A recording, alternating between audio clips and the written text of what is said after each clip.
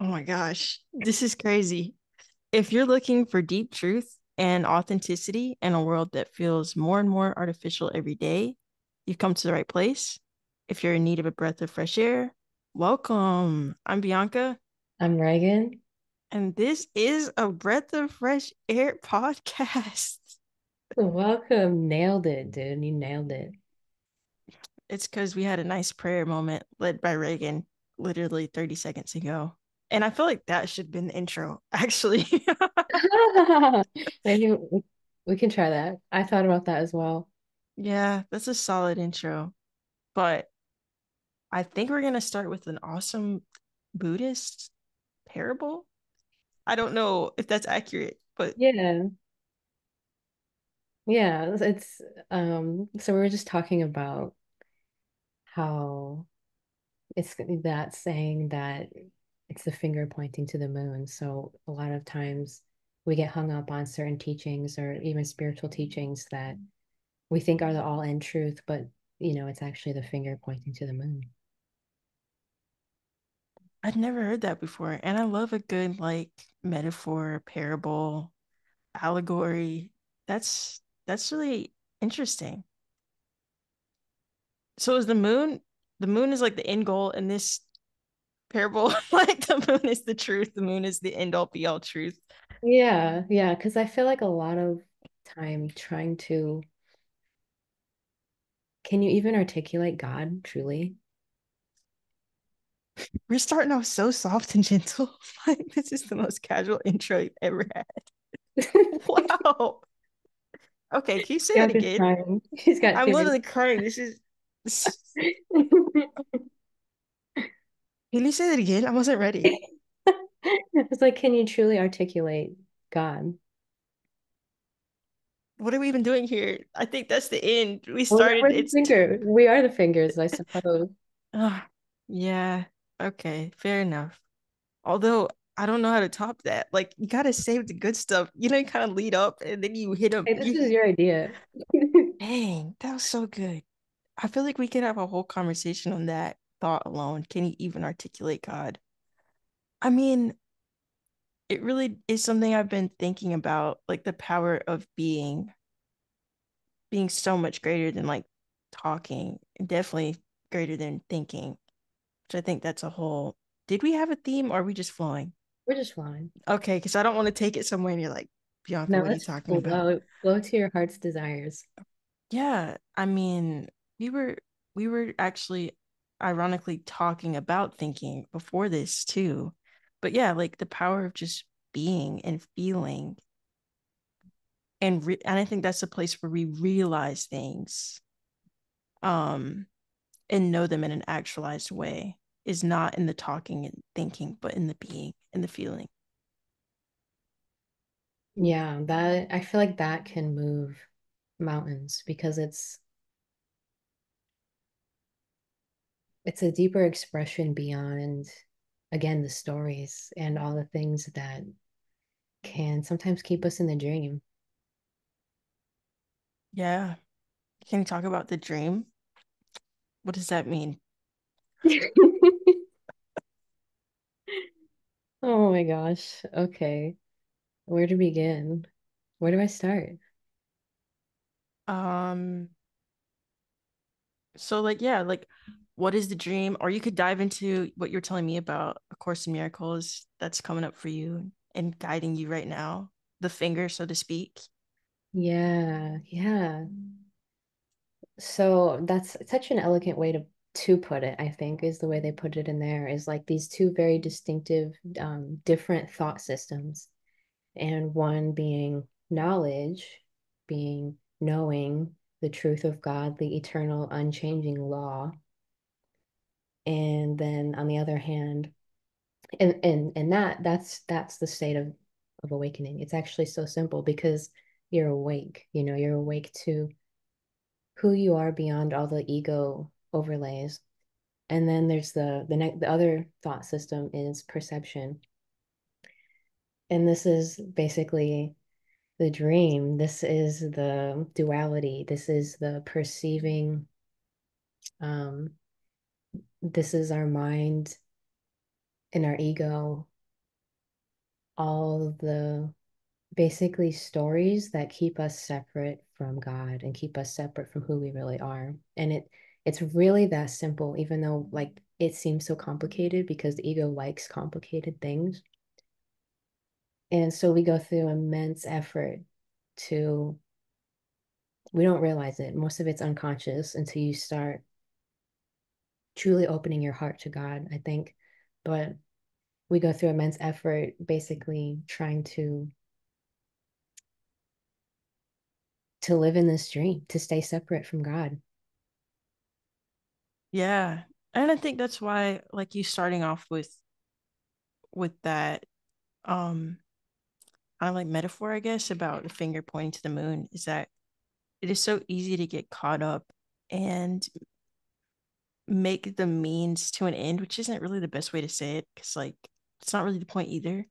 But to like forget where we started and why we started, like what something is actually for, and like to make that thing everything. So, for example, like even if you make it something like super practical, like a career, like a career is typically something that's supposed to fuel your life and enhance your life and like allow you to spend time with your family in ways that matter to you if that's something that you value or like something that sustains you in some way. But then people will start in that career and forget that it was like a vehicle for other things in their life that matter. And then that becomes everything. And I think that that finger points to the moon could apply on so many different levels, so many different things. Um, what does that make you think of? Yeah, it's I guess the first thing is that word forgetfulness. I think that's Mm, the key of like the perception. And it really is so simple. Just to forget. And it's a lot of and I feel this so strongly because I myself, of course, was like this until very recently. I finally kind of was in a state where I could truly open up to God in a new way. But the ego doesn't like doesn't like to hear that. It doesn't like to hear that it's because it means it's death. And that's kind of what the ego is, I think, obsessed with is death or preventing its death. And the return to God is kind of it's passing away into eternity and it realizing that all of these stories and it sounds super impractical to the ego because the ego doesn't understand what unifying with God actually means. mm, profound. Because Is it? Yeah. it doesn't mean you're renouncing the dream as much as it means you're coming back into um like you're playing the game now instead of getting played by the game. It's like we're all just getting so played by our own game and we don't even realize it because we're so deep in the dream. Excuse me while I try to have a conversation, and at the same time, my mind is melting and like coming back together, and like I'm here, but I'm like blown away. It's like it's a hard balance. But yeah, I think that's so powerful and something that I resonate with so deeply of like there's this constant dance happening when you're intentionally living a life of like trying to get closer to God in whatever way whatever that means for you, and whether you say the word God or you know if you're not comfortable with that word, because some people do have that relationship where it's difficult to feel that the word God represents um all that God is. But yeah, it's like there's this constant dance of like getting closer to God. And then the closer you get to God, the more that the ego is like, wait. Or Mhm. like, but did you think about it like this? Or did you think about that? Or even like circumstances in life can start to come up um that make it hard to stay in the space of like communion with God really. Um that groundedness in the knowledge of like who we are and like to the degree that we know why we're here, because I think there's always there's some level of like mystery in that inherently that we'll never really unveil all of it. And there's a whole we've had conversations about that too. But yeah, I think there's like this dance is what I'm trying to say between the ego and then the part of us that is like already our highest self that I think actually is within us and we're life is just us realizing there's never really been a separation between our highest self and who we are. We just don't realize it. And then when we realize it, that's when we live it out. But yeah, there's like this constant dance. That's so beautifully said. Yeah, it reminds me of something I heard years ago that I still think about because it's so true. Is like when you do come back into that state, even if it's temporarily of feeling that state of eternity, you realize that you never left. And that's what's real. That's what's real. And then what do? We go back into the dream. We go back into um the game that we're playing. And that's really the thing what's coming up now too that is so important to understand is that the that's I think a core part of awakening or the journey to awakening is full responsibility for what you're thinking. Oh, I don't like that. Real. What does that mean? Because, and this is so crazy, because we are again creating, like I said before, there are no such thing as idle thoughts. It's like we are so, I think that's part of the dream is we become so, um, what's the word? Lazy is not the right word, but it's sort of just like allowing for like any thought to kind of just come in and we don't even sometimes realize how much we're identifying with those thoughts and believing in those thoughts that keep us in a box and it so it's like and then those thoughts can go on if we keep feeding them to create or miscreate you could say even our reality. So what's really strange about awakening that I've been feeling more like on these different levels is you start realizing that you really are creating a reality. And I know that's kind of like a buzzword in the spiritual community, but even your problems, even these things that you know you don't like or are causing your suffering, it's like it takes a lot of strength, I think, and that's why you have to be in unity with God because it's not it's nothing about feeling shame or guilt. It's just accepting as a fact that taking responsibility for what you are believing in and then creating through, I guess, kind of like the meaning that you're assigning everything.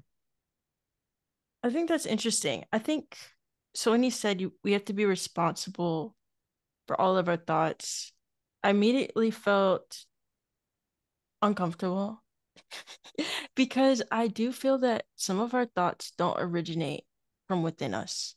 I Exactly. think some of our thoughts originate from things that we're being persuaded at times, maybe less so persuasion, and most more so like thoughts are kind of like implanted from media sometimes, or like other people. I think when you're around people a lot, like the way they think influences your thoughts. Um, but I think what I hear is like you're saying like our response to those thoughts, like what we're watering, like what we're giving more attention to, what we're like feeding is what you said, which is I feel almost like a distinction from just the thinking itself. It's like, what are you doing with these thoughts in your head? Exactly. And that's so real. And that's, in a way, like, and again, it's not at all because that's the thing about God, the real God, is like God never wants you to feel like blame and like all this bullshit that like our ego God wants us to feel. That's our egos that wants to keep us in that because that's what validates its illusion.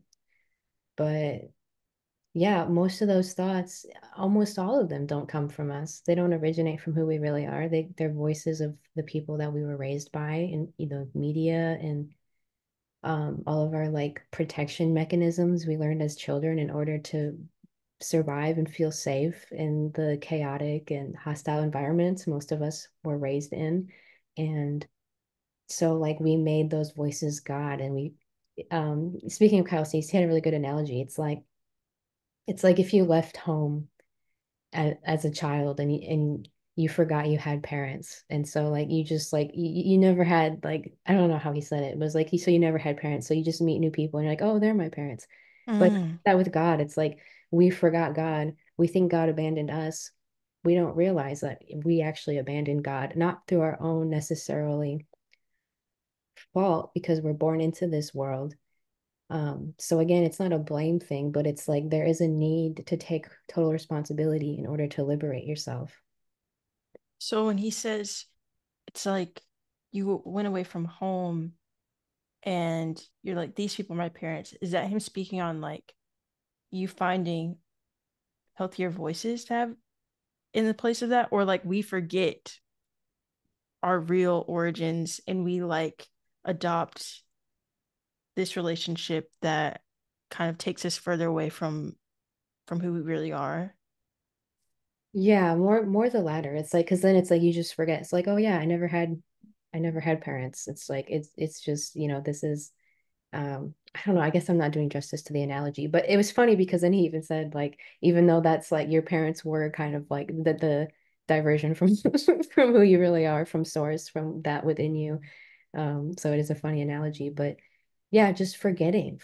And again, I can't emphasize enough how beautifully simple it really is. And I think that's why the ego wants to literally like crucify it. It wants to kind of crucify the truth, honestly. And I'm not saying that the ego is necessarily evil, but that's just kind of its inherent function to stay alive, is it wants everything to be a drama. It wants everything to be a story. It needs it. So that's what's crazy about, at least in my experience, like waking up to like more and more, you start realizing like, dude,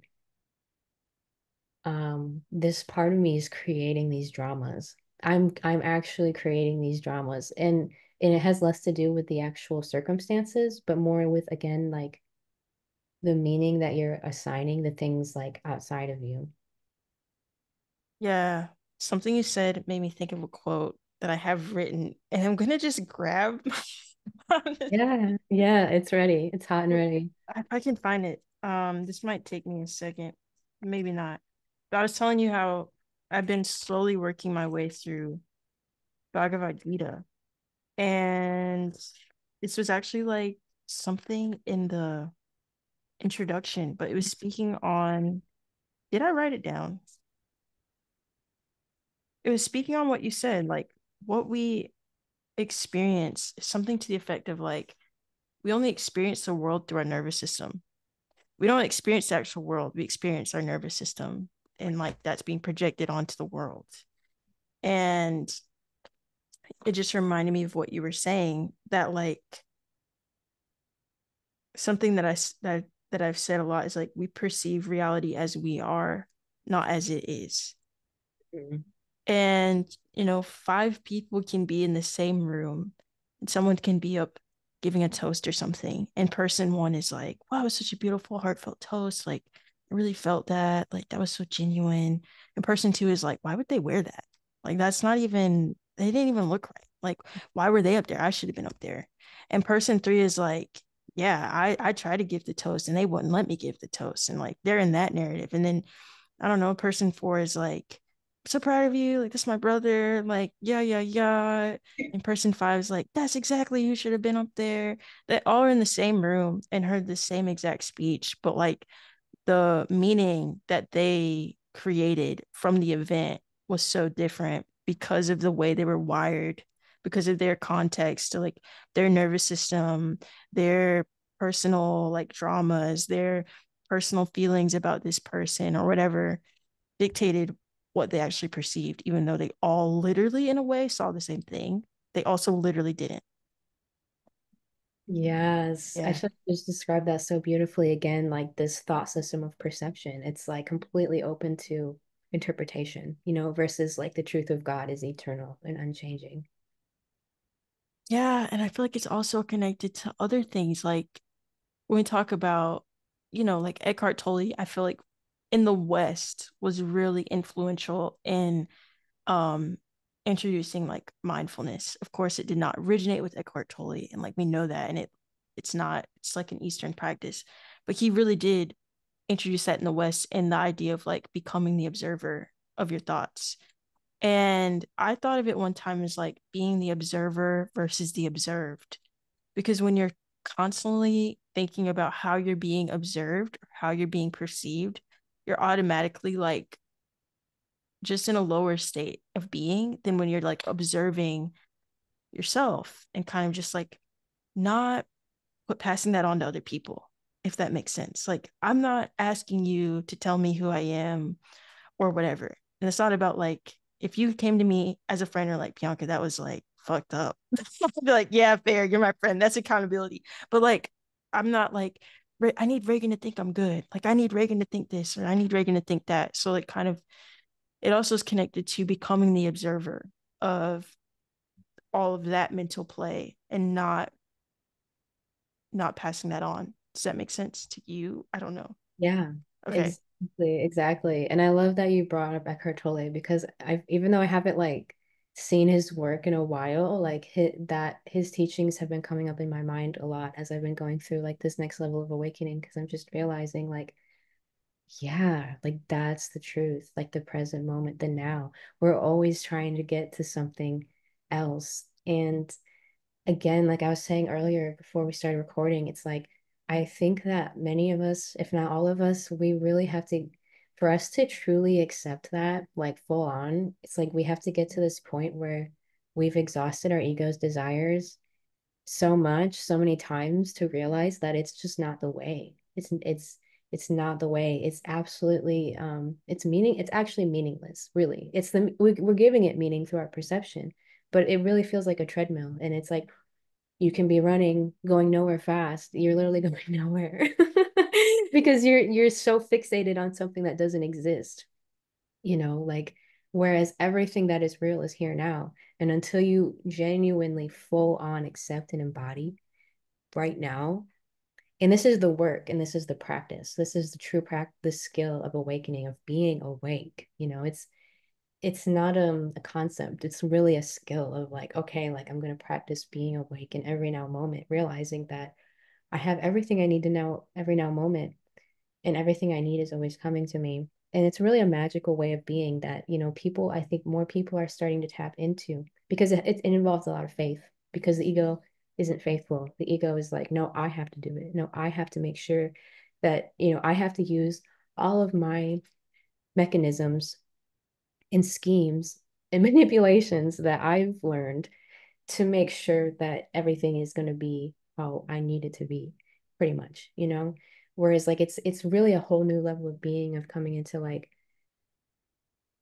this is all that is real. It's coming back into communion and unity with God. And I'm definitely not saying like I'm there yet. It's just like I'm practicing, but it truly is a new way of being. And I think as you practice it really wholeheartedly, again, like you're at that point where like you truly have exhausted your ego's desires to the point where they're no longer seductive. They're no longer seductive like they were before, of like, because I remember, before I would understand that to some degree, but then I'd be like, okay, that's nice. I'm bored. I need to do something else. You know what I mean? And then there I go on the treadmill again. But that's how you learn, and then you suffer and you suffer and you just, I think awakening, it's really awakening from that um suffering that comes with being separate from God. And like it's like part of you is like trying to find something to fill that void that is the separation, but it's meaningless, it's futile because you're searching within the separation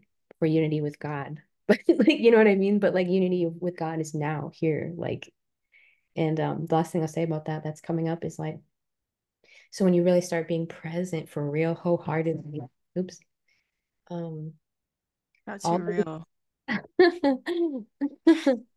all of these ego overlays will start appearing to you. And whereas they used to be something that would be like, I'm going to jump right into that narrative, it's like you start seeing it like, oh, this is a narrative.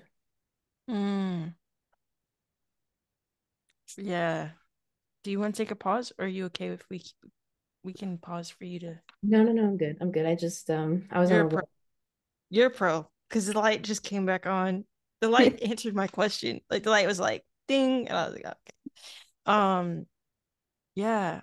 I sometimes stuff, something, and this happens a lot when you're having these conversations.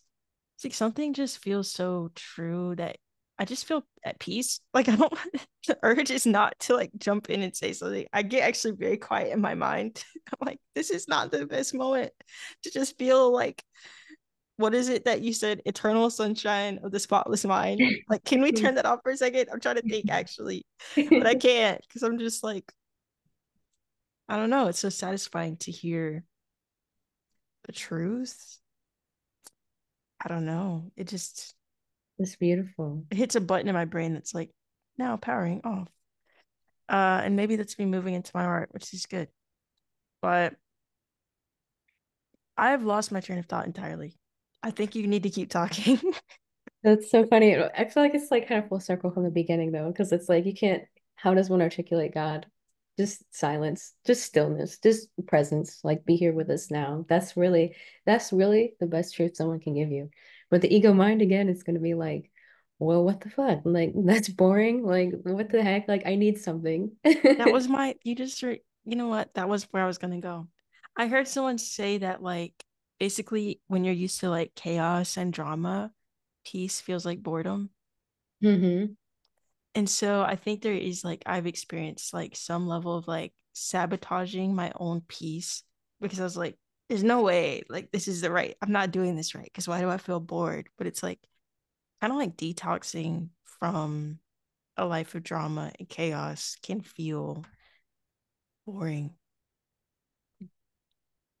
That's exactly right. I feel that too. And that's another thing. Like I'm so grateful because like again, I feel like for the first time in my life that I remember at least, like maybe when I was a baby, like I feel like when we're babies, we're probably pretty enlightened. um, like just allowing that because like I'm just at this point again where I truly to at least to the full extent that I'm able to see is like I just feel so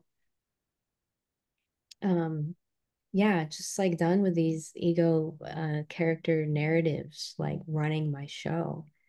And so like I've had to take a few days to really let that sink in because it's so automatic, I think. And in drama is really the right word, honestly. It's like, and that's where again we have to take responsibility in a loving, compassionate way for ourselves and for others. But that's really what the ego is all about. I mean, and we identify with ego, so we're like, oh my God, like I'm in the drama. Like it's always a drama. Like even if it's not necessarily like, people think like drama, like gossiping with other people, just even within your own self, it's like something happens and it's like lights, camera, action. Like just like I'm gonna have a fucking conniption because my ego is so triggered, like just like rolling. I love your vocab words between percolate and conniption. Like, I'm just like really happy.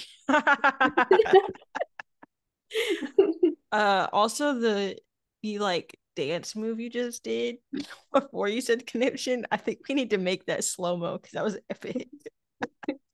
Um, yeah, yeah. I mean, I definitely felt like it's interesting. I feel like every time I've reached a moment of like, and moment is the operative word. I'll have like a moment of really like utter peace, like true, genuine peace. It feels for me that like right after I'll just sit into chaos because it's like I've I think I've told you this, but I am in a time where I'm trying to intentionally increase my capacity for good things, to hold good things, because it takes a different skill set to acquire something than it does to maintain it. And like I think that applies to like almost anything, including the not tangible things like peace and healthy relationships, right? Like making a friend is probably as simple as like you strike up a conversation with someone, you have something in common, cool. But like maintaining a friendship is like reaching out, like being okay with times where like being okay with disappointments, holding space for disappointments. Like it takes a different skill set to acquire friendship, maintain a friendship. And I think the same thing with peace. And because my nervous system has been so conditioned to chaos and like toxicity, at times and things like that. I think sometimes I'm like, I've sabotaged my own peace because I haven't known how to hold it and how to keep it, how to maintain it. Yeah, absolutely same. I mean, that's literally what we do. I mean, that really is what the ego does, is it needs drama. It has to sabotage in a way, you know, and even the pleasure that it will get is just like a temporary part of like the whole story that it's living out, if that makes sense. Yeah. The thought in my head that when you're saying that is kind of like the ego is kind of always on a narrative of like, everything's gone to shit. Mm-hmm. Everything's going to shit. And then the louder that, or the more we feed that voice, the more we give weight to that narrative, the more we align our actions with that narrative, it becomes true. And so then our ego is like, see, I told you everything's going to shit. You should always listen to me because everything's always going to shit. And you always need to just accept that. And it just completely diverts the attention away from any other reality. And, it increases the familiarity with those realities, the realities of like everything going wrong. And so we become less and less comfortable. And we really actually, in some way, I think, don't feel safe because it's unfamiliar. So we're like, I know what this is. Don't know what that is. So I'm just going to go with what I know until, like you said, it's just like we're so burnt out on it. It's like, look, this just doesn't work. Like, this isn't fun. This life shouldn't feel like this. I'm tired of it. Yeah, it's the dream. That's perfectly how you described it. That is literally the dream. That's how we go into the dream. And we, it's so crazy how we don't realize that we are manifesting it. And again, I just think it's so important to take responsibility for that. And again, it's almost kind of just like in a lighthearted way, you know, because when you're really present with the space now, you can see these little like they're like little tornadoes, like you know what I mean?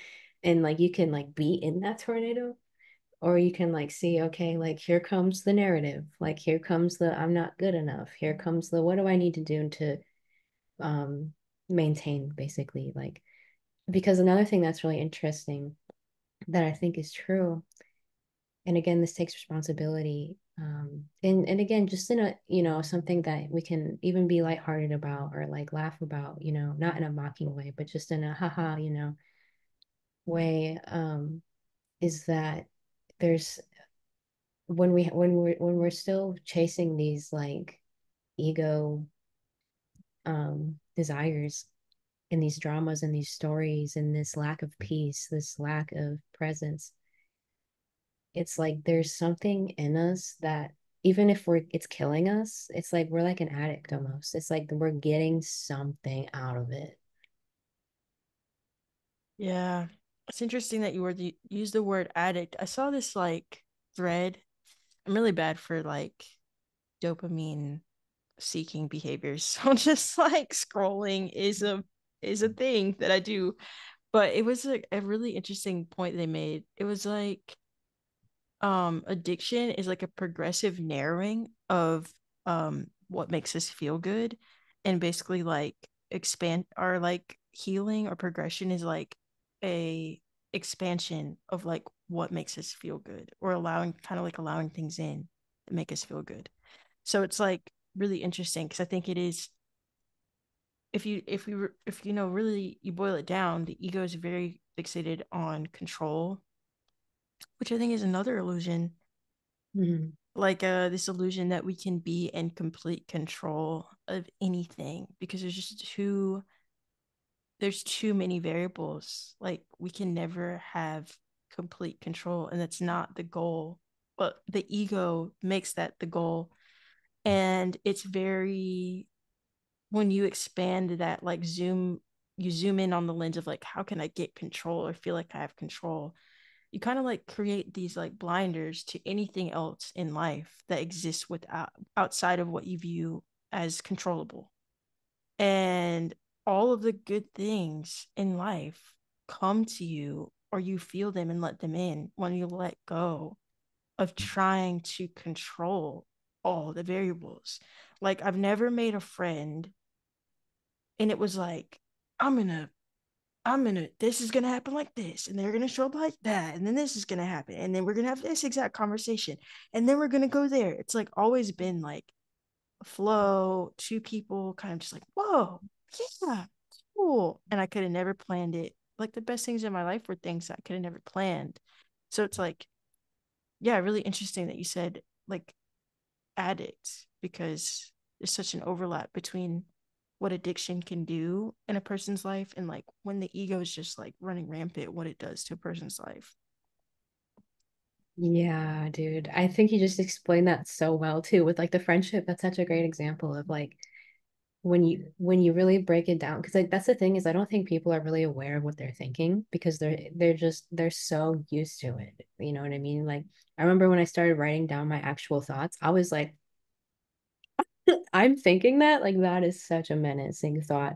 But that like the way you said that is like it just shows you how insane the ego's logic is. Like yeah, I'm gonna make a friend and we're gonna have this conversation and this and that and that. It's like maybe in like because genuinely I really feel like the like light of our awareness as a human species on Earth is growing. So it's like there's things like that that maybe like, you know, that level of control used to work. Because it's like that with everything, with like a business or relationships or whatever.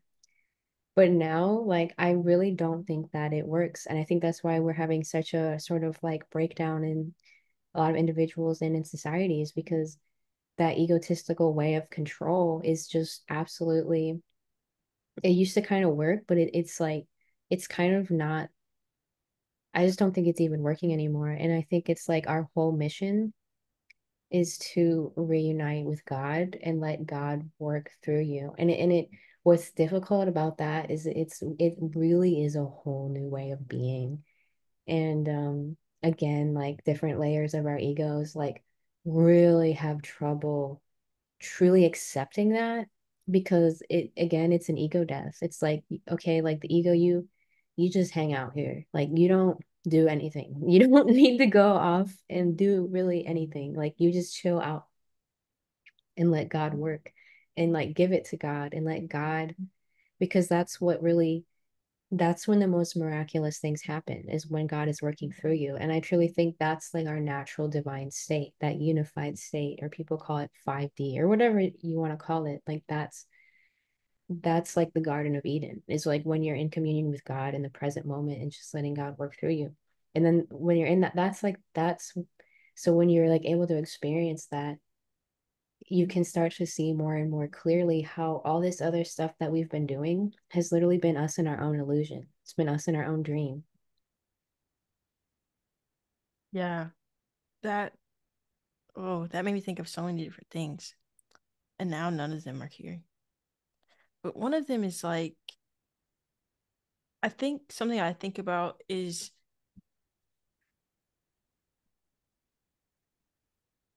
how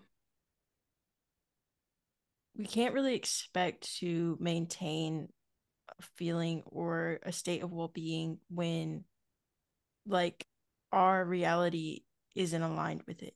So trying to hold on to relationships or environments, or sometimes it does come down to stuff as simple as like what we literally consume, like the food we're eating, or like what it's like you can't constantly put yourself in a state of like being essentially like attacked from different angles and expect to maintain a state of peace. And you also can't think that there's something wrong with you when that's your reality. Like there's not something wrong with you. Like your body, your nervous system is just responding to the things in its environment.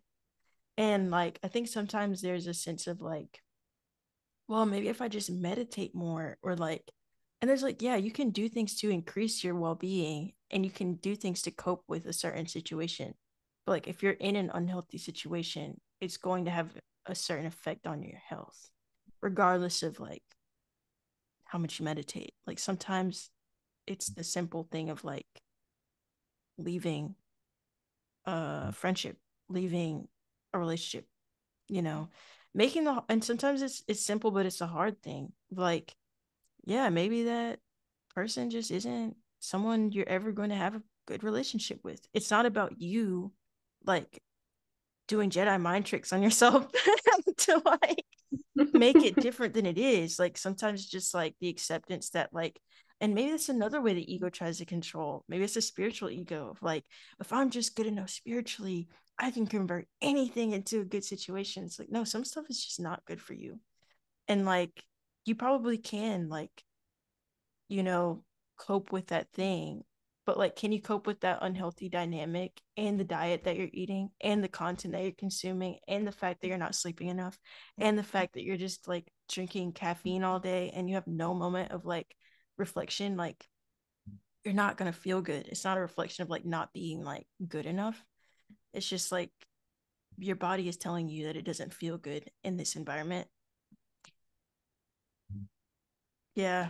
I don't know if that was a ramble, but I think about that. Yeah, no, I feel that. I know I feel like you because it's like that made me think of a few things, and then now like they all just sort of like, but it is that's so real. That's so real. I remember I was gonna say because it's like all of that stuff you're saying too. Like I feel like when you're truly present, it's actually very simple, and when you're really in and again I know this is a practice, but I think when you're really in a state of presence and unconditional love, all of that stuff is so simple because it's like, okay, I need to go here, I need to, okay, like I'm not going to listen to this, okay, like this person, like I'm not going to be around them, or it's like it's all simple, it's like that's it. But then it's like in the ego it's like, if I leave this person, then I like we have a whole fucking drama about they're a bad person or I'm a bad person or like this whole guilt trip type thing sometimes, or like whatever it is. Like we have these whole narratives, and it's like that's not a good or a bad thing. It's just I feel like it's kind of empty. It's like meaningless. It's like that's just the drama your mind is creating. Like when you're present, it's just like, okay, this is what I am. Or like it's almost like, you just know the next step, but it doesn't even feel like the next step. It just kind of feels like, yeah, like I don't know, like a flow. Like you don't have to have, and again, this is a practice, but like all the guilt, I think that comes from what we're doing or what we want to do or like what we need to do. Yeah. Can you talk more about the guilt? Oh, guilt. Guilt is a hell of a drug. Oh my gosh. You know, I said it all. yeah, it really, really is. And I just, because like I can just feel it. Like I don't feel guilt right now, but like I know that feeling like it's just so heavy in your heart. It's so heavy. And like I said in a previous, like just not too long ago, it's like I really don't believe that God wants us to feel guilt. I think this is guilt can be something that can safeguard you against, I suppose, like hurting someone. Maybe that's its proper function. But to just live in guilt about who you are or about what you're doing or about your past. See, that's the thing is like that's another aspect of the dream is we don't even realize to the extent that we are living in our past.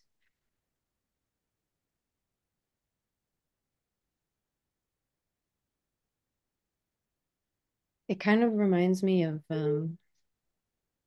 worry.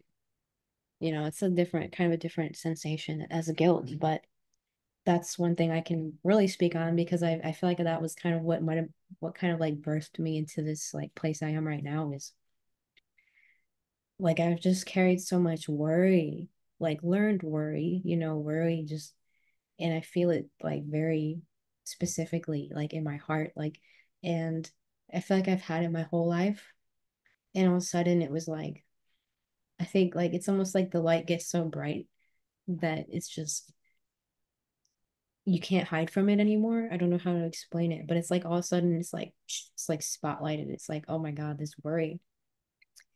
And I went through I don't know, crazy sort of energetic transformation with it. That's hard to be put into words, but um I think something I can share from it is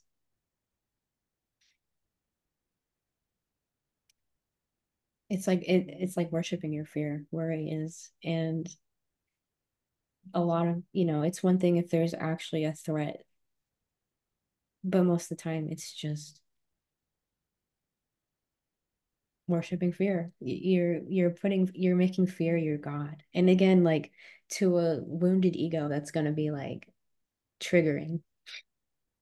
But at the same time, it's like allow that trigger to reveal to you why it's triggering you, you know, because it's like when you're triggered, it's usually because you're kind of working really hard to defend an illusion. Yeah.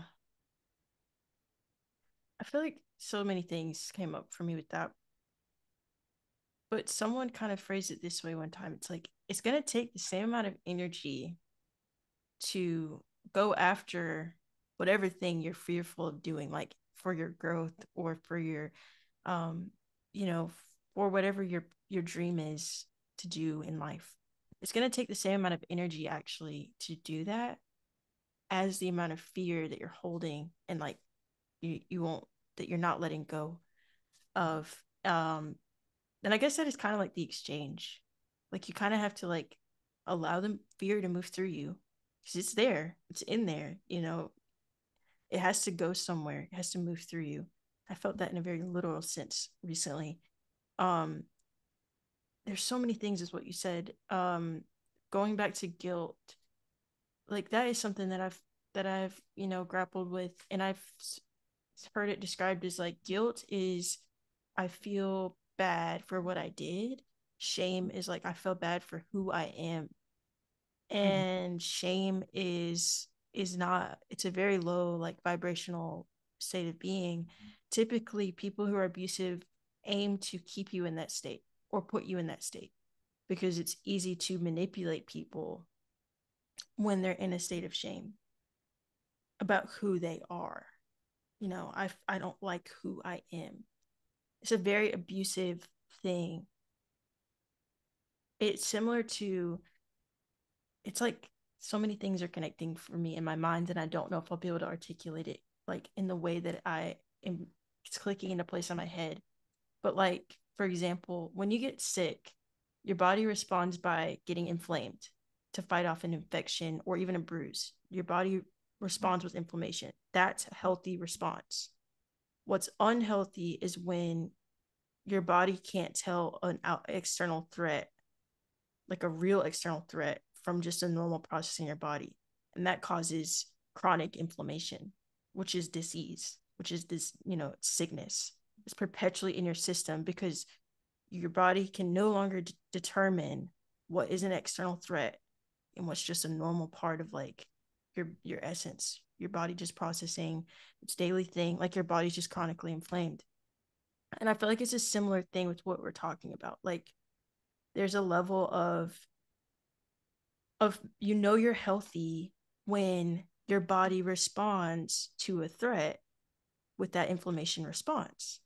You know you're not healthy when your system is responding with an inflammatory response and there's no external threat, because your body's never healed from the previous threats that happened or occurred, the previous traumas or whatever.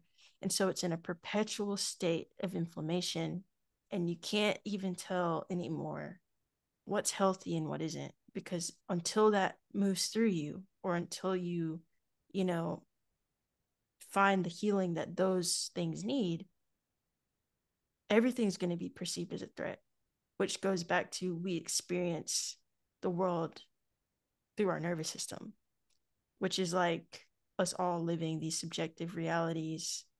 And if you're aiming for peace, like you're going to have to regulate that and create a system that is habituated to peace more than threat.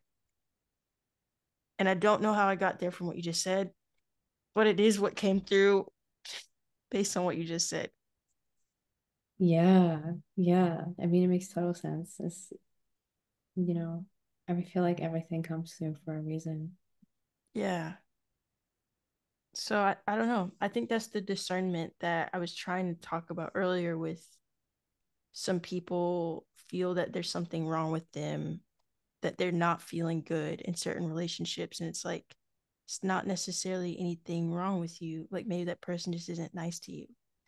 Like that person isn't nice to you. It's normal to feel uncomfortable when someone's not being kind. And that's not a sign that there's anything wrong with you. And I think that links back to shame and the guilt and the narrowing and the ego latching on to stories of like, if I have a shame story, then I'm going to perceive everything as being my fault and something I need to fix within myself instead of like this expansive understanding that like sometimes things are my fault. Sometimes it had nothing to do with me. Sometimes I feel bad because I just need to feel my feelings. And sometimes I feel bad because that person did something that made me uncomfortable. And sometimes I'm stuck feeling bad because I didn't feel the things that I needed to feel from 3 years ago. And like, I think healing is just being able to tell the difference between all of those. And I feel like our conversation made me think of that. So, yes, that is my final thoughts on that. Dude, that's so beautiful. That's so, Okay. no, that's so real. That's so important. You know what I mean? I feel like that is so, like, yeah, just like the space that we're coming into. Yeah.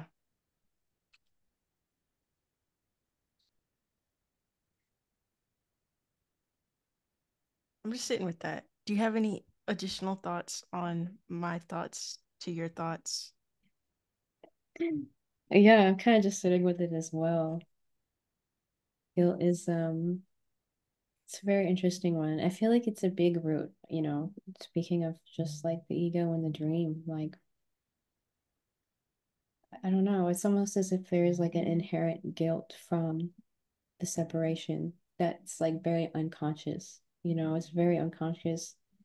And that's like another reason I think like, that ego version of us seeks for something to fill that void, and I guess it comes down to this is something that came up earlier. I can't remember what you said that made me think of it, but wholeness.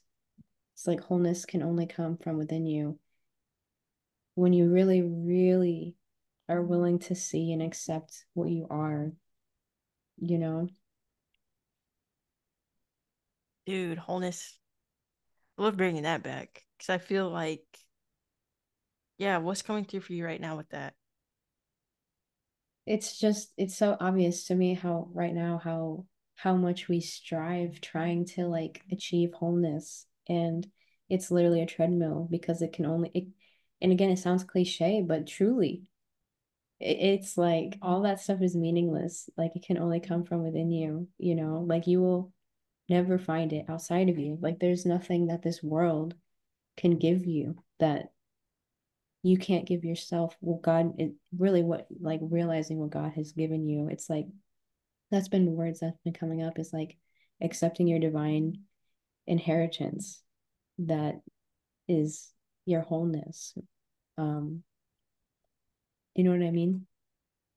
Yeah, I think what comes up for me right now when I think about wholeness is like space to just allow all the parts of you to exist. And I think, that's really hard for me personally, of like, I'm really cool with a part of me that's like calm and grounded and like practical and logical, but I'm not so cool all the time with the part of me that's like angry or like the part of me that doesn't feel good on some days or uh but even something as simple as like maybe something you tell a child really reassured me the other day. I was like, I'm just having a rainy day. Like, if the weather can be rainy and sunny, like I can be rainy and sunny. Like I can have cloudy days. That's okay. Sounds like something you put in like a Mr. Rogers show, but it made me feel better. So for me right now, like wholeness is like, yeah, like allowing all of you to exist and not shaming those parts that aren't pretty and not like judging yourself harshly. And I do think having that increased capacity to hold ourselves with compassion, it creates more pathways for us to extend it outward. I think that's when it's like our compassion is genuine and not pity, because that's a different conversation. Some people think love is pity and it's not. It's like a codependent thing. Like, I feel bad for you. So, like, I want to help you. And it's like, that's not really compassion. That's like, in some way, you're playing out roles of like, I need you to be a little bit worse off than me so I can feel good, like I'm helping you, like I'm rescuing you. And I think Mm-hmm. being able to hold space for the part of us that is not feeling good, or the part of us that is feeling shame, for the part, all these complex parts of us, we can actually meet people more at the level of like compassion versus like this like need for it to be like I'm this understanding person and I'm coming in, you know. Yes, dude. I love that you brought that up because one, so many things like just so many like codependent things that we do that we think is like God, but it's just codependency. And I feel like that's another just theme that many of us will experience as we continue to awaken. But I'm also glad you brought up just the compassion for yourself and for others, because that was something I kind of wanted to segue into that I think is really important on this whole topic. So in this book, it really emphasizes the point that the the whole goal of like the miracle minded is to heal the separation or restore the sonship. It's the whole goal. And it's like it's really the only thing that makes sense outside of the dream, because in the dream you're like, you're chasing your tail on all this stuff that doesn't really doesn't even matter. But like to come back into like who you really are, waking up from the dream, the whole point is basically coming into union with God, and also learning um how to truly be helpful to like all of our brothers and sisters, because it's like until we all come to that sort of return, that awareness, we're going to be in the dream and we're all connected to it because we're all unified, really. We're all, so it's like, I don't know, it made me think of that because, like you said, I think that's really wise, because I think that's an essential thing, is like as you're awakening, having that compassion for the parts of you that every part of you that comes up that feels like it's fragmented. It's like you have to learn how to love and hold space for that, you know what I mean? In that kind of a way, genuinely. And then also for others, because like in the book, like that's like really, I'm not very far, but from what I understand, like that's pretty much the whole point of like miracles in this, at least in the context of that book, is to assist our brothers and sisters in coming back into like their wholeness. If that makes sense. Healing the separation. Yeah. Yeah. I think about, I guess I could even say I meditate on healing a lot. Um, but I've often kind of grappled with like what actually brings more healing. The um the path where I really sit with, and it feels almost selfish, but like sit with and really pay a lot of attention to what's going on within me. And I feel like it's always a balance, but for me, I've kind of at times felt like maybe that doesn't do that much. But then I've met people who I could tell had really done that inner work, and like they're living from a place of joy and expansion. And in those moments, I was like, oh, that's not selfish at all. Like what they're doing, the place they're living from is so expansive that even being around it makes me understand life is so much more.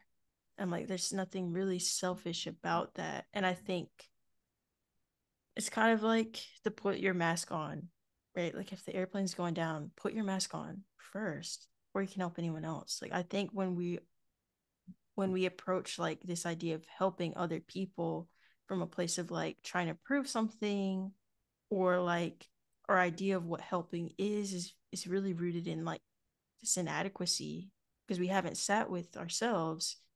I think it does perpetuate harm, Mm-hmm. because from that state it's like you need to be the helper and you need someone to need your help, whereas what you're talking about is like really about empowerment.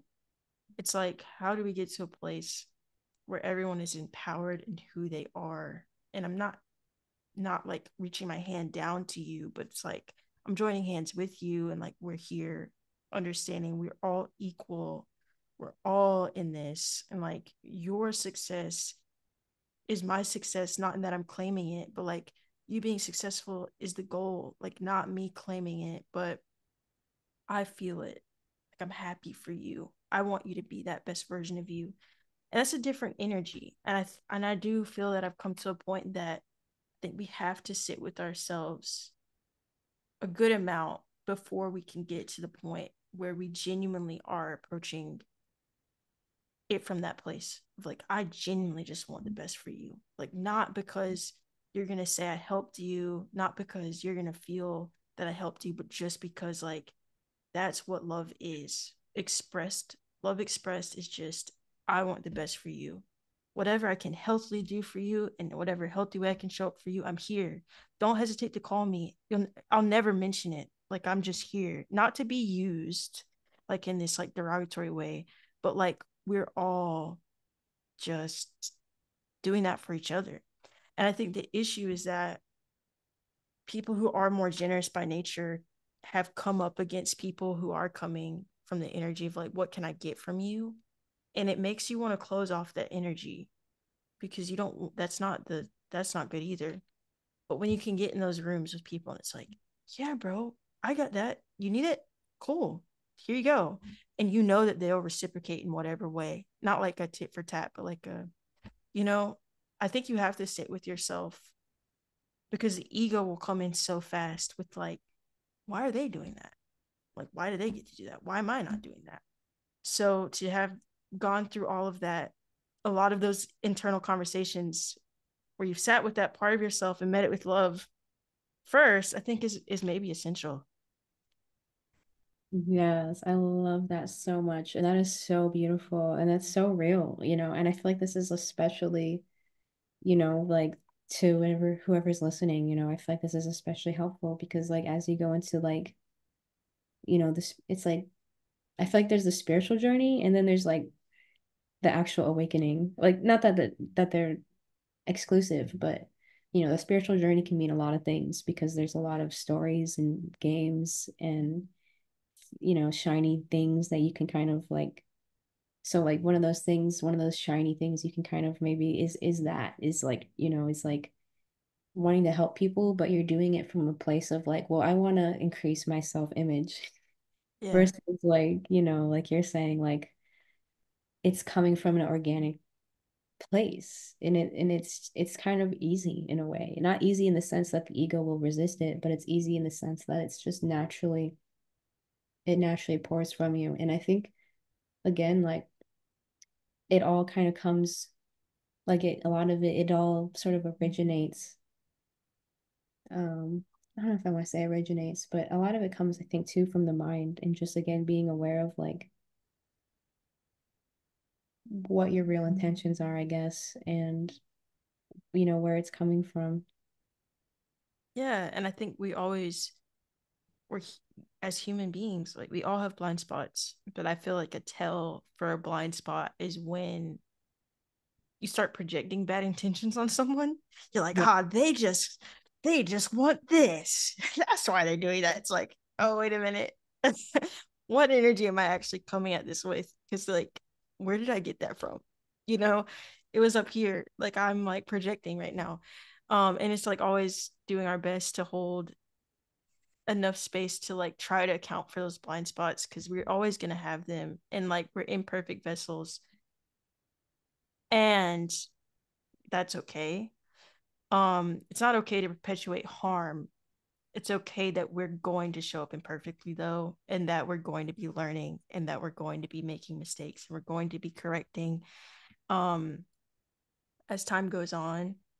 But I feel like something that I learned recently is just like I used to just say it very generally. Like I want to help people. Like when I was a kid, I just always said that I want to help people. And I realized I actually have to put some parameters on that for me. That I want to help people who are in alignment with their highest good. Or I want to help people be more in alignment with their highest good. But I actually don't want to help people to do just anything, because sometimes what people want you to help them with are things that are destructive to themselves or destructive to other people or destructive to you. And I realized that I have to put parameters around that intention, because when you put that beacon call out, like, I just want to help people, like, any and everybody can feel that. And people will, in a way, when you're putting that energy out, you can't really be mad that people are responding to it with, like, well, I'm going to try to manipulate you into doing this thing that just serves some like selfish, limited agenda. And it's like, well, I was putting that energy out that I was just willing to help anybody do anything. And then I was like, that's not my highest good. Like, I just felt so out of alignment. And I realized I'm going to have to go back to the drawing board with that intention, because it's too general. I don't want to be a neutral tool that people use for whatever it means. Money is like that. Money is an energy like that. Like, money will be used for whatever. It's just there to serve. Like, money will serve an agenda to build like an oil rig. Money will serve an agenda to end that oil rig. Like, it's going to go to something. It's going to go somewhere where it can be in service. It's like, I actually don't want to be like that. I have parameters. Um, so yeah, that came through for me recently, and it's actually a hard realization because I identified so much with being a person who was like useful to other people and like a helper. And I was like, actually, I don't feel good about that identity and what it's doing to me. Yeah, dude, that's such a beautiful discernment. That really is such an amazing discernment. And I think it reminds me of like that's what I guess that's what I was trying to say when I say it originates in the mind. I guess it originates in the sight, and like it's like helping us to have like correct seeing, and how we're seeing ourselves and seeing others and seeing the world. Like I feel like it really is that deep, like in the deepest recesses of our mind, to instead of project our dreams on ourselves and each other, to and this involves kind of like returning to innocence, but not in a naive way, but in a genuine, like Jesus Christ kind of way of like, and this is also a practice, but like seeing the light of God in you and in others. And it Mm, doesn't mean like you're controlling them or what they're doing, but you're through your awareness, because that's what I mean. Our mind is so potent. Just through your awareness alone, you're in a way holding space. And again, it doesn't mean you're putting yourself in harm's way, but you're just holding space for yourself and for others to, I want to say, make the right decisions. And all I mean by that is healing the separation. yeah, it made me think of this quote. I think that should be on my tombstone. It made me think of this quote, and that's the quote. That's just what I say the most. Um, this is a James Baldwin quote. He said, "The longer I live, the more deeply I learn that love, whether we call it friendship or family or romance, is the work of mirroring and magnifying each other's light. Gentle work, steadfast work, life saving work in those moments when life and shame and sorrow occlude our own light from our view, but there is still a clear eyed, loving person to beam it back. In our best moments, wow, getting emotional. That should be the second quote on my tombstone. In our best moments, we are that person for one another." Mm-hmm. So I just feel like what you're saying so strong. I've been thinking about that too, of like,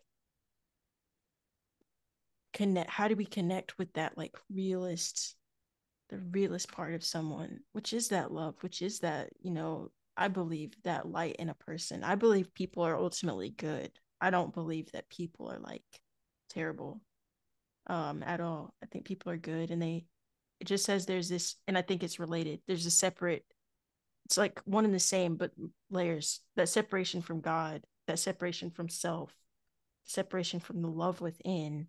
There are all these layers to the same thing that come from the illusion, like the illusion that you're something totally different from me. And if I harm you, it won't impact me at all. Or we can harm each other in this side of the world, and this other side of the world won't feel it at all, won't impact their daily life. We can pretend that it's not happening here, but we'll feel it here.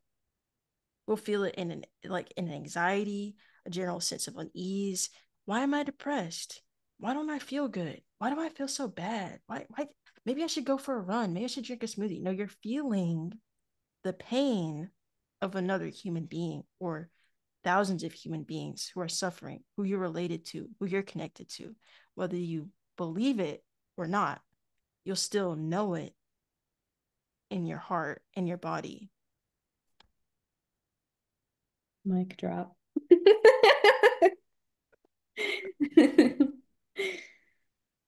Yeah. So I think about that a lot. Like, how do we, like you said, I think you were kind of hitting on, we're so attuned to like projecting this like negativity out. I mean, Mhm. a lot of things that are, I have a love hate relationship with like Netflix, because it's like they just put the most obscene things out there in the world of like, let's focus on this serial killer, now this one, now these ones, and like, let's do documentary, let's do another limited series, let's do a movie. It's like, it's constantly putting in front of us like the worst Mhm. aspects, the worst things human beings can do, which I feel like takes our focus away from like the inherent goodness I believe that is in everyone, and the loving acts that happen, the connection that happens. We just don't see any of that. We just see the worst of the worst. So we treat each other with increased skepticism. And like, I'm not saying that we shouldn't be like, human beings can be like dangerous, like the most dangerous thing on the planet, I think, you know. But in this weird way, human beings can be like the most magical thing on the planet. And I think it's largely like comes full circle back to what you were talking about with our thoughts, and what we feed and what we allow to grow inside of ourselves.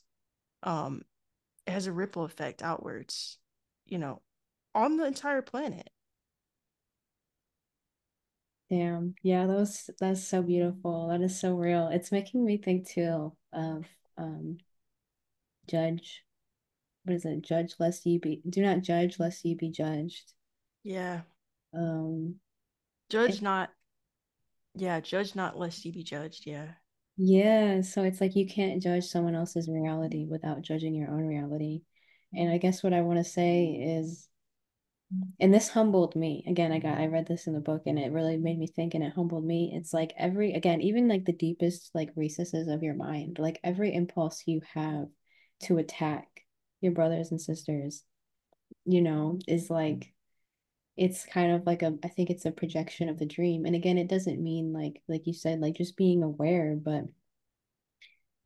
I think our awareness is so powerful. Like when we allow like the proper use of the mind, like when we allow God and the Holy Spirit to like use our mind rather than us sort of like usurp all of that and cast our own dreams, um, allowing that light and awareness to shine really on it's like that's really I think the greatest service that we can do is like that's living in your light, that's living in your spirit, that's like you're embodying it and you're witnessing through your awareness, allowing God to shine into things and without putting your own dirty spells on it. You know what I mean? Your own perceptions, your own filters of like judgment or like any level of attack. Like we're so programmed to want to attack.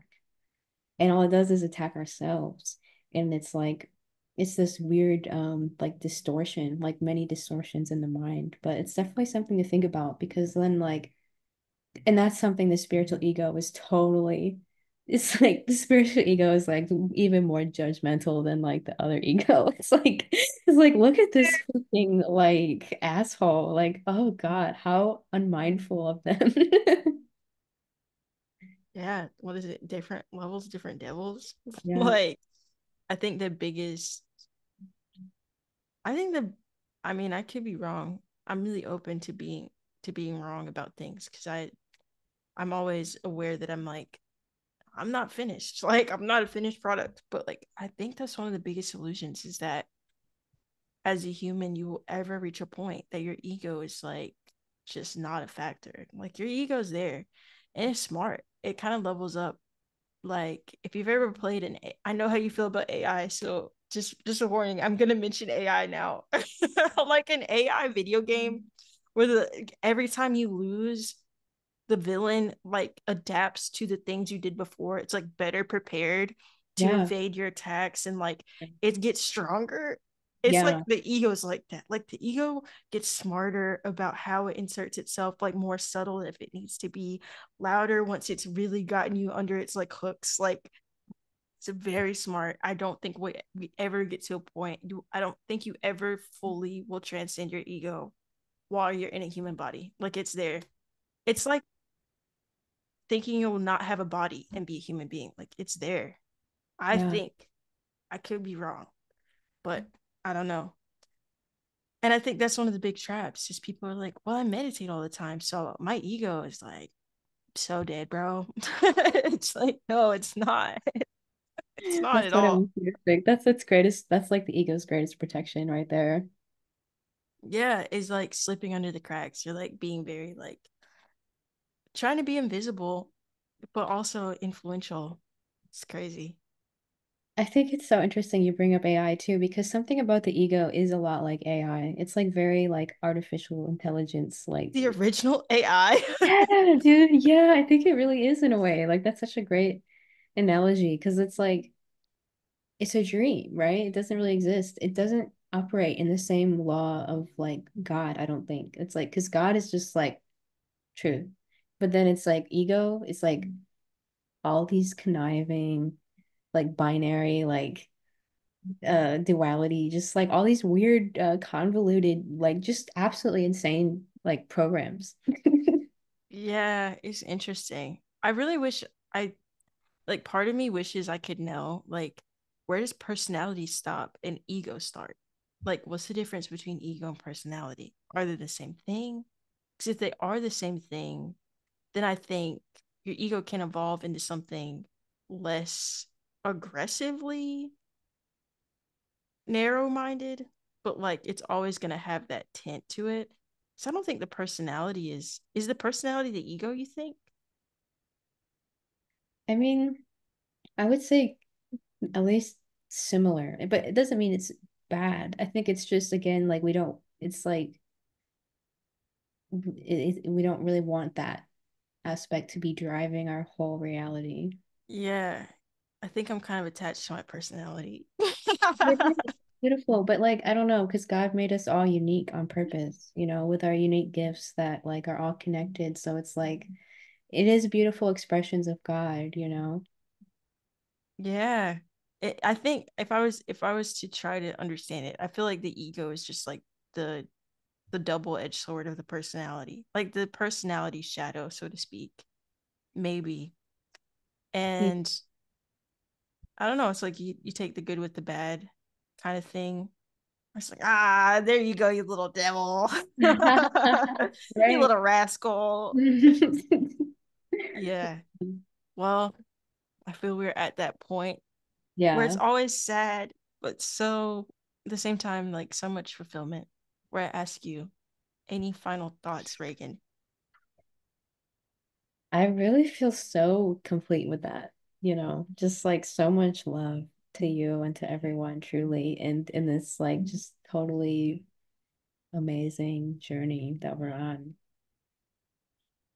Beautiful. Would you feel open to us holding like a minute of just like meditative contemplation where we're sending love out to anyone listening to the world, just like to each other? Um, or if you have other ideas about how that minute would go, I'm open. That would be my greatest joy. Amazing. You're really good at leading. I don't know if you feel like leading anything, but like if anyone's still listening, first of all, thank you. God This bless. was this was us unleashing the rusty pipes of the Breath of Fresh Air podcast. I loved the conversation. So good to, as always, hold this space with you. It's an honor. It's one of my favorite things I do with my life when we do it. But yeah, if you're still listening and you feel led to kind of just join us in this moment of like sending out healing, loving thoughts to yourself, to maybe someone you have in mind, yeah, please do. Yeah. It's so beautiful. It really is so powerful. It really is so powerful. Side note before that, just like something really beautiful, I think, was that Hurricane Milton is like there was so much fear being pushed out about it.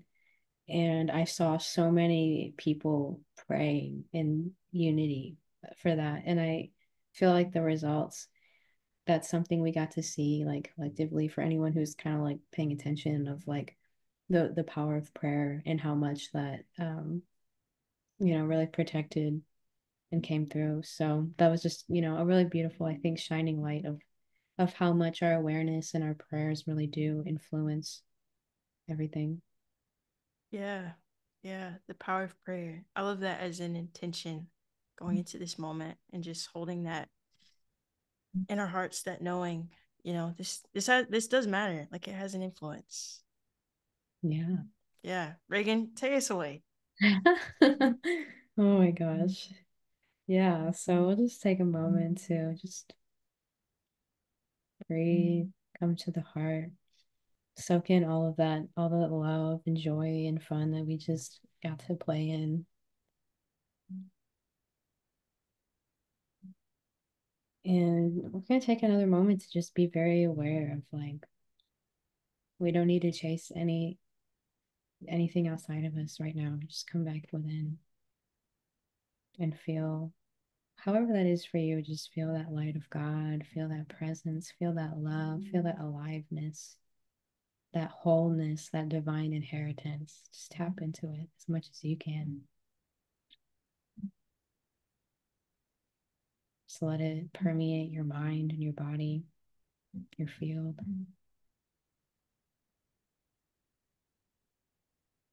And when you feel ready, also just sending it out to all of humanity, all of life, all of creation, all beings that are open to receiving this love.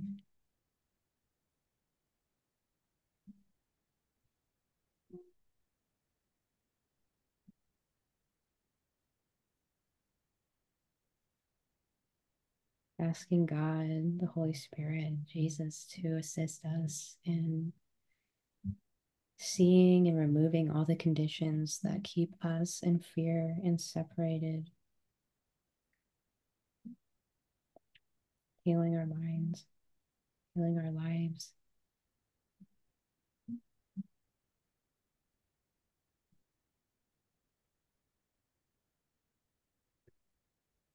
restoring the holiness that is and always was into our awareness. Only perfect love exists.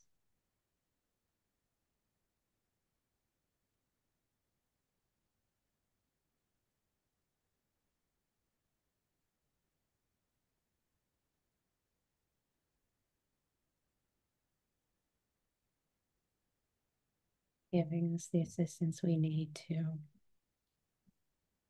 awaken from the nightmares we're ready to awaken from. Thank you. And so it is. Thank you, Reagan. That was amazing. So much love to you, Reagan. So much love to anyone listening. On that note, I'm Bianca, I'm Reagan. and this has been Breath of fresh air. amazing.